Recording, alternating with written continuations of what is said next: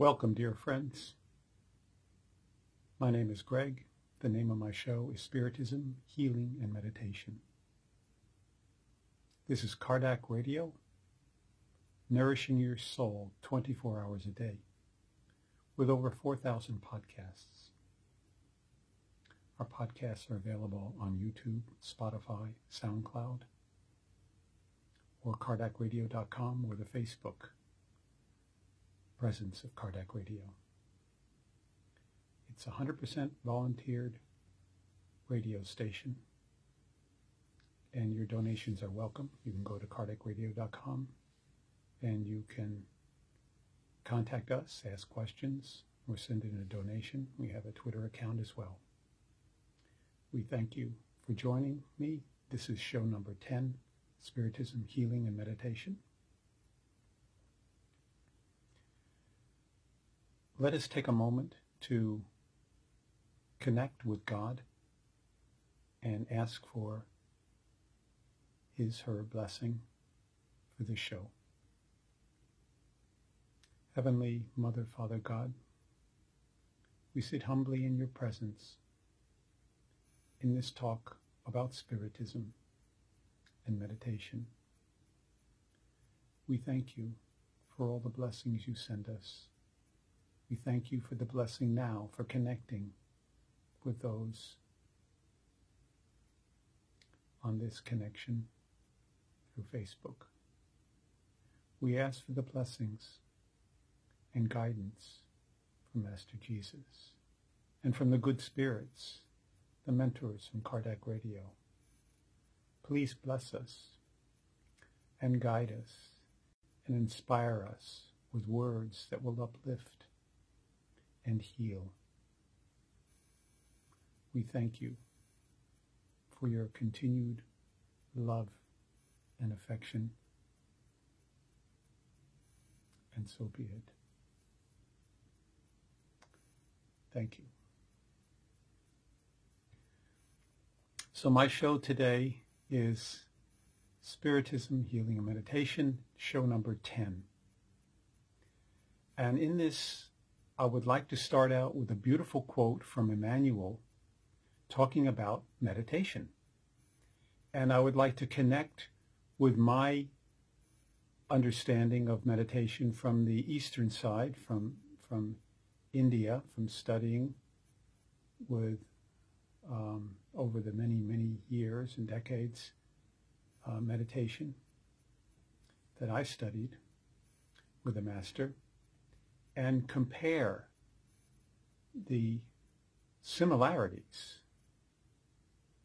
and the beautiful synchronicities of these two systems, one that came from the biblical side and one that came from India, and show how they are very, very similar. And it is very exciting for me, since I studied quite a bit of the Eastern approach. Of course, I was raised Catholic, so I did know quite a bit about that as well. And through Spiritism is the knitting needles that bring those together. And it is a beautiful understanding and can clarify and uplift one. So let me start with this quote from Emmanuel, from The Way, the Truth, and the Life. And the section is 168. It's called Meditating. And there's a quote from Mark 6:32. So they went away by themselves in a boat to a secluded place. Quote from Jesus, and now Emmanuel's section. Your hands get tired from doing and undoing. Your eyes are filled with anxiety caused by surrounding disturbances. Your feet hurt because of painful recapitulations. Your feelings come and go, due to tumultuous impulses influenced by 1,000 different people. Your heart is in a torment. All this is natural. Our mind needs peace as much as parched land needs cool water. Thus, go to a secluded place in the land within yourself in order to rest a bit. Forget societal boundaries, the restrictions of the home, your family's lack of understanding towards you, difficult issues, disquieting problems, and inferior thoughts. Withdraw from the ordinary place to which you are normally attached.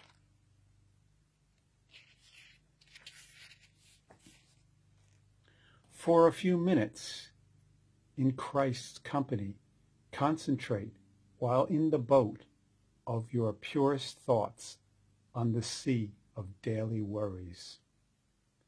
He will relieve your troubled-filled mind. He will soothe your wounds. He will give you healthy advice. Just keep quiet, and his voice will speak to you in the sublime silence. Offer him a various heart full of faith and accomplishment, and his divine hands will do the rest.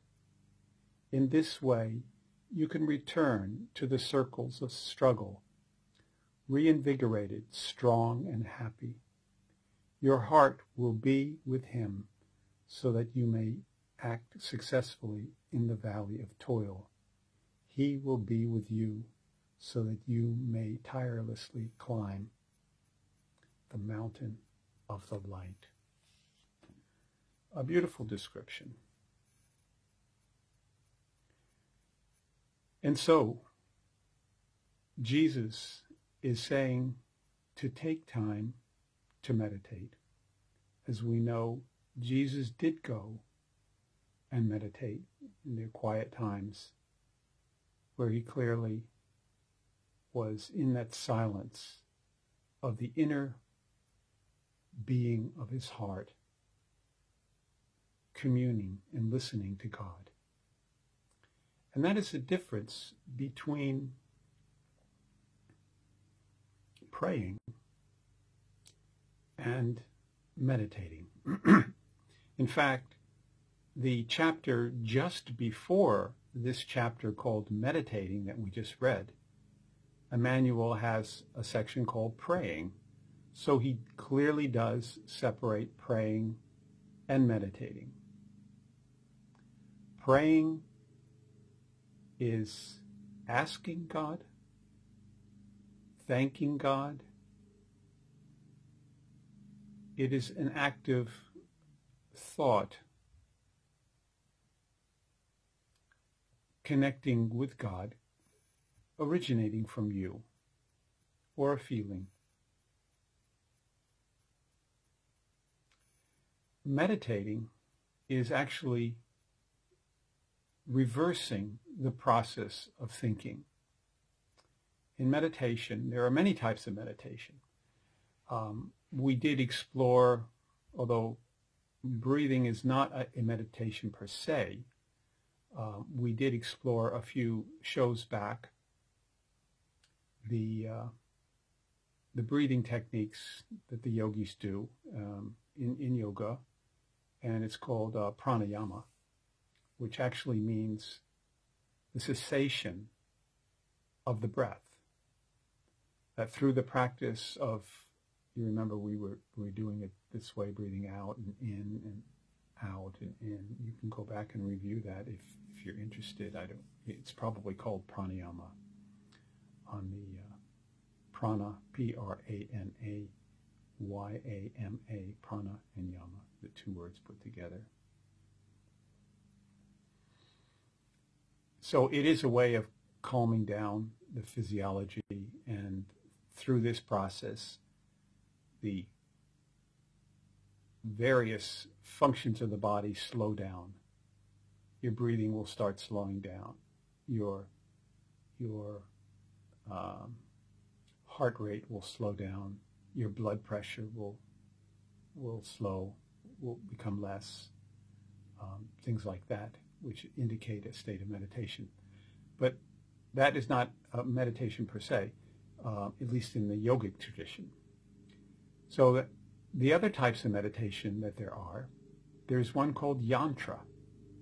A yantra, you've seen those yantras with with triangles within triangles that draw you into the middle, and there's many, many triangles there, and you keep shifting and seeing different patterns, and you get mesmerized, as it were.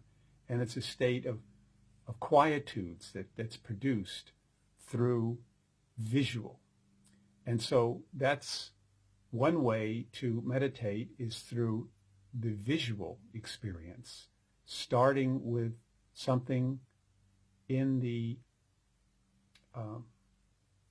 objective field, the material realm. We're starting with a picture and having that settle the mind down, and we begin to be more relaxed and go within like that. The other type of meditation that's similar to that is staring at a candle, and that's something that some people do. But what I was trained in was transcending through sound. The sound is produced inside, on the thinking level. The sounds that are used in meditation are called mantras. And a mantra basically is a meaningless sound. It doesn't have a meaning, so you don't get caught up on contemplating different aspects of this meaning. So it's just a sound that allows you to go within. And the sound, you basically follow the sound back to its source. And where is the source? Well, ultimately the source is God. God is the source of everything. So you quiet the mind down, the mind settles down deeper and deeper and deeper until you get to this source, of which the yogis call samadhi, or nirvana, or a temporary samadhi, a temporary nirvana, which means just while you're meditating. And that is a process of meditation through sound. Of course, you can transcend through any one of the senses, but those are the two easiest ones to transcend through, the sight and sound. So, when we meditate, the various aspects of the physiology change to indicate that we are changing. For instance, I mentioned earlier, we have our heart rate slows down because our mind is quieting down. When our mind quiets down, the body starts quieting down. It's like the four legs of a table. When you pull one of them, the other three follow you. So as you quiet the mind down in a meditation, then the physiology will reflect that. There'll be more coherence between the left and the right side of the brain. All these has been documented, particularly in transcendental meditation. They have what's known as the collected papers, and they have thousands of studies. The original study was done by Dr. Keith Wallace and Dr. Herbert Benson. They did the original studies in the early 70s, I think it was might even be 1970, or possibly 69. They collaborated together and found out that the practice of transcendental meditation did reduce the physiological parameters, including the galvanic skin response, which means your skin is getting less moist, and the resistance goes up, indicating that you're more relaxed, because when you're nervous, your palms are sweaty, and when you relax, you won't be sweating. And so the change in the skin resistance, many, many different studies have been done to indicate that. So clearly, what Jesus is talking about is taking that time to settle the mind down and listen to God. And that's what the manual is talking about in this short little section that he commented on Jesus' quote, to listen to God. Praying is asking, and meditating is listening to God. And what is that? What are those things that happen in a meditation? Well, we know when we are quiet in a meditation, when we are sitting there very silently, we may get inspirations. When we settle down the busy mind in our day, if we take time out to meditate by some method, we close the eyes, we go within, as it were, as Manuel used that expression. We go within, we settle down, and we may get visions if we're visually oriented, or we may get auditory if we are more auditorially inclined. We may get inspirations, or we may just even fall asleep if the body is fatigued. That silence that we started will help us to get a few minutes of rest. So it's not unusual for someone practicing meditation to actually fall asleep, but he's falling asleep from a very deep level, and so it's much more beneficial. So that's what I'd like to share with you today, is the value of meditation coming from Jesus and coming from the Eastern approach of meditation. So we would like to do a visualization and a healing prayer next.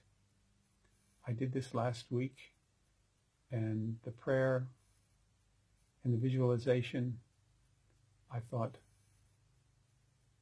was something I wanted to continue, because it was a beautiful one. It started from the back of the book in the Gospel According to Spiritism. It started with a prayer, a healing prayer from there, which got slightly changed as I was copying it down, slightly modified, and I was happy with what was written.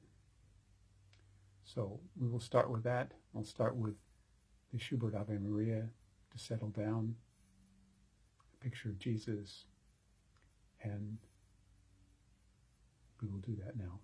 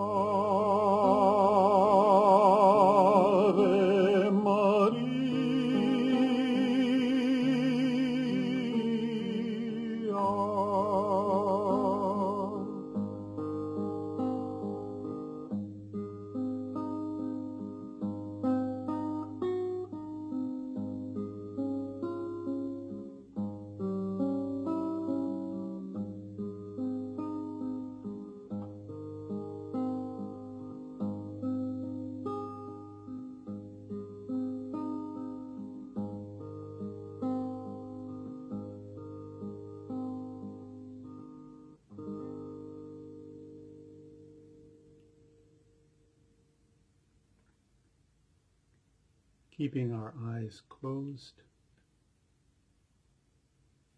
let us first visualize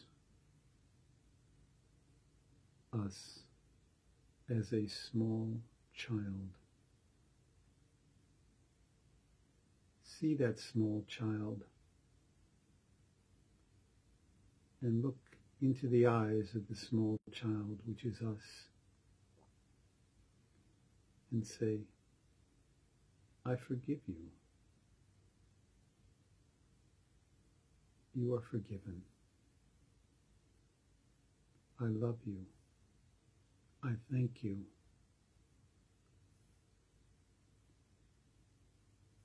You are forgiven. I'm sorry. Forgive me. I love you. Let us also visualize someone that we may have hurt, someone who was a friend and something went wrong. See that person standing beside you and look into their eyes and say, I am sorry. Forgive me. I love you. Thank you.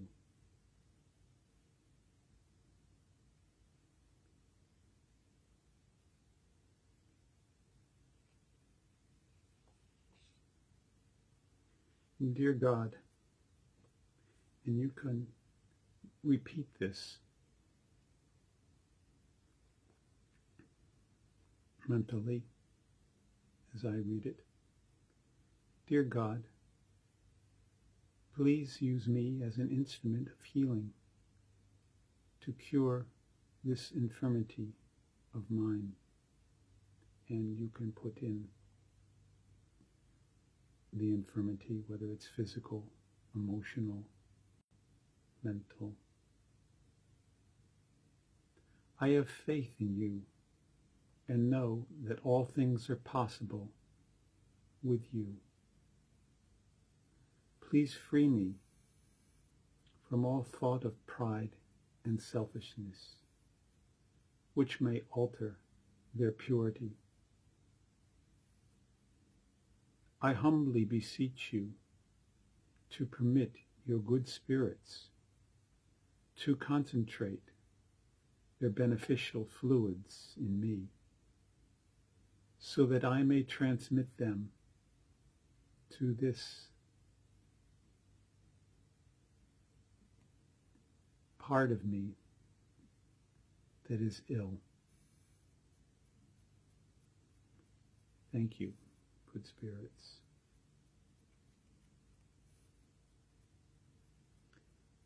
Let us visualize a shower of God's healing light being poured over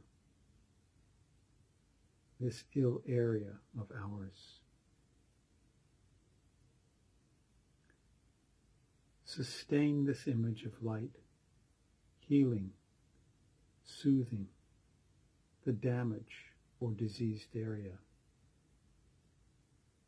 This light of God coming through Jesus and the good spirits restores balance and reinvigorates health.